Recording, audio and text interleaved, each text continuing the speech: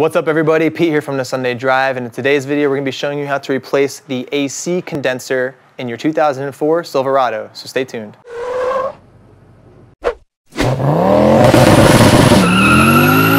So before we get into it, I just want to show you where everything is located. The condenser is right here.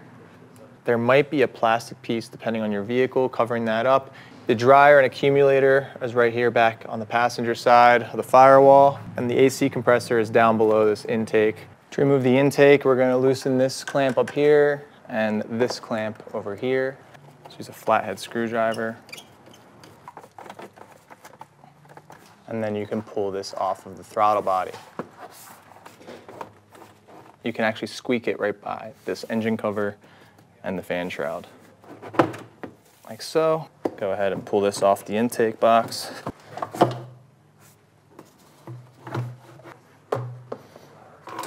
Now we'll remove this electrical connection from the intake box. And go ahead and pull the air box out. I'm going to remove this fan shroud. You can use this tool to pry them out. This is what that looks like. There's 4 of these. And then there's 2 on the driver's side. There's also these 10mm nuts on either side, and then this will lift up. But you're gonna have to snake it out from these coolant hoses. Some of these clip out, and you can pull them out of the shroud.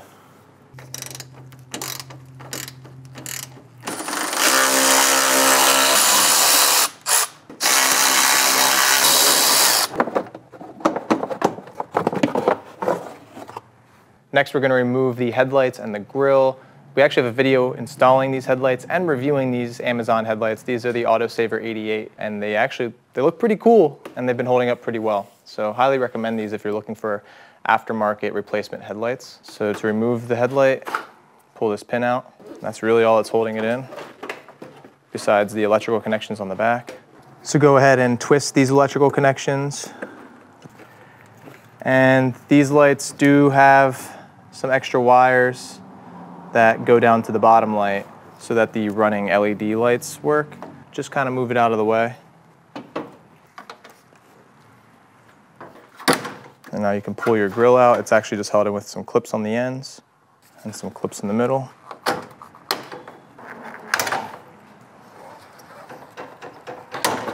And some clips in the bottom.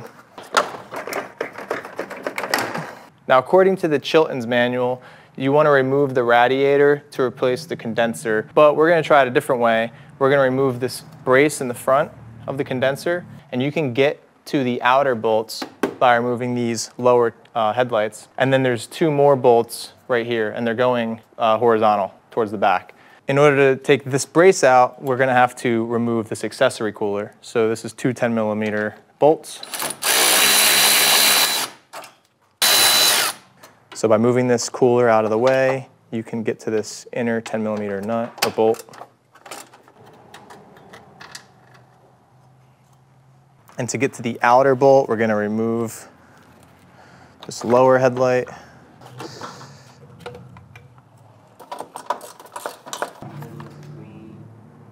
There's the second one. Now on the passenger side.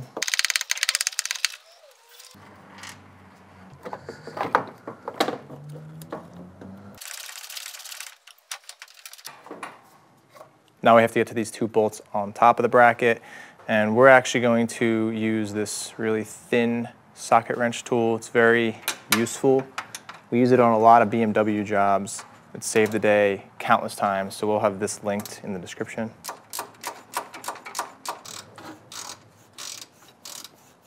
I was having a hard time getting to the back of these. I could get them loose, but to get my fingers back there and remove the bolt was getting difficult. So what I did was came around on the inside and removed the 2 13mm bolts for the radiator. So you take these 2 13mm out, and then you kind of just push the radiator away from these bushings. Pivot this side out a little bit and get your arm behind here to remove these 2 bolts. So now it's loose up here. There's also 2 more 10mm that you're going to want to remove down here. They were holding this brace in place They're horizontal. The two were vertical, and then the one is horizontal right here. And then now you can move this back and forth. The only thing that's really limiting my movement right now is this cable for the hood latch release. But I should be able to lean it forward like that and get the old condenser out. So we should be getting close to removing this condenser. We're gonna take this last 10 millimeter out. The one on the driver's side was already removed because it was holding on this accessory cooler. So we'll pop this out, and then we should only have the two AC lines. It feels like the only thing holding me in are the two bottom bushings that the entire condenser sits on down here, and these two lines on the passenger side. Before you go removing any of the refrigerant lines, you're gonna wanna make sure that you evacuate the whole system, and you're gonna wanna take it to a shop if it has refrigerant in it still. In my case, all the refrigerant leaked out, so there's nothing left. Unfortunately, it went into the atmosphere, but it wasn't my fault, but don't do it knowingly. And then once there's no refrigerant in the system, you can start disconnecting the lines. Also, when you do disconnect the lines, it's highly recommended to replace the dryer accumulator. It's only $20, and that will prevent it from getting saturated with moisture, which that's what it needs to do to work properly. And if it gets saturated from disconnecting the lines, then it's no bueno. So now you're going to want to disconnect these lines. So this is the top refrigerant hose. You just use a deep 13 millimeter socket to break it loose. Okay, top line's disconnected. Now we'll remove the bottom one. You can actually get to this from under the wheel well. Same 13 millimeter.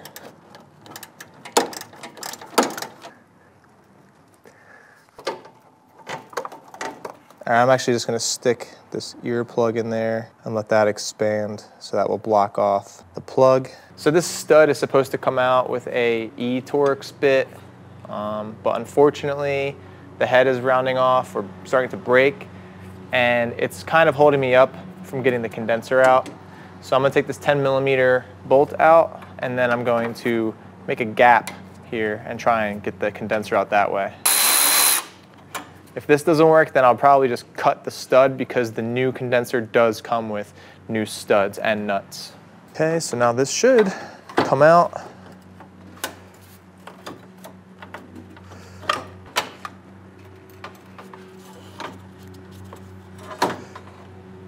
And there you go, that's the condenser removed. So we've brought the condenser over to the table, and what we're gonna have to do now is add some refrigerant oil or lubricant. When you remove the compressor, you're supposed to drain out whatever lubricant is in there and then add in the same amount to the new compressor. Same goes for the condenser, but not enough lubricant came out of my old compressor. In fact, you can see it here. It was less than an ounce, and that's definitely not enough. Since we're replacing most of the components in my system, and we know that it needs 8 ounces total, we're actually just gonna distribute it 2 ounces into the compressor, 2 ounces into the condenser, 2 ounces into this dryer and accumulator, and then 2 ounces, which we are assuming are distributed already in the system, through the hoses and the evaporator. So we're gonna go ahead and add 2 ounces of lubricant to this condenser and then install it. We're also going to wait to add these studs until after it's in the vehicle, because the studs were kind of holding us up trying to remove it. So make it simpler for ourselves. And don't forget to reinstall your bushings on either side.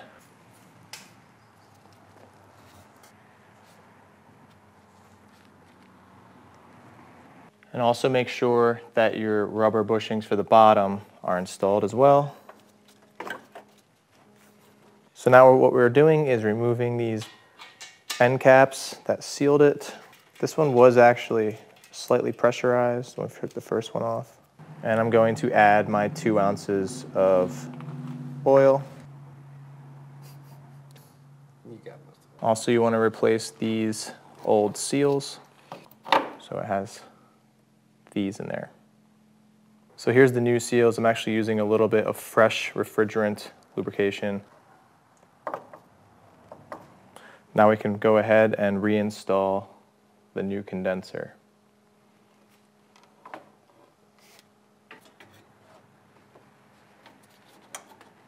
Okay, so the condenser is pretty much where it wants to be. I'm gonna put these in.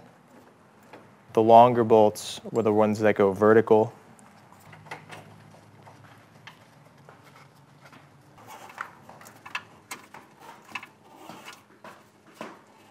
The third bolt on either end of this brace is actually horizontal instead of vertical, so the two long ones are vertical, and then this one goes under the plastic horizontally.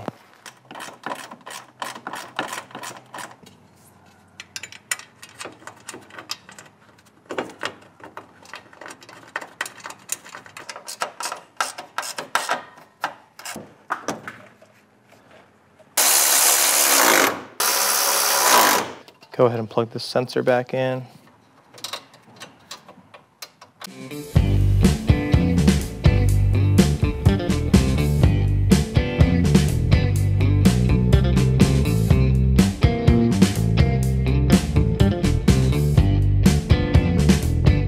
So that's it, guys. That is how you replace the condenser on your 2004 Silverado or GM vehicle. Don't forget, we also have videos showing how to replace the accumulator dryer and the compressor, as well as the orifice tube that is in one of the lines. So if you found this video to be helpful, please give us a big like and subscribe, and thanks for watching.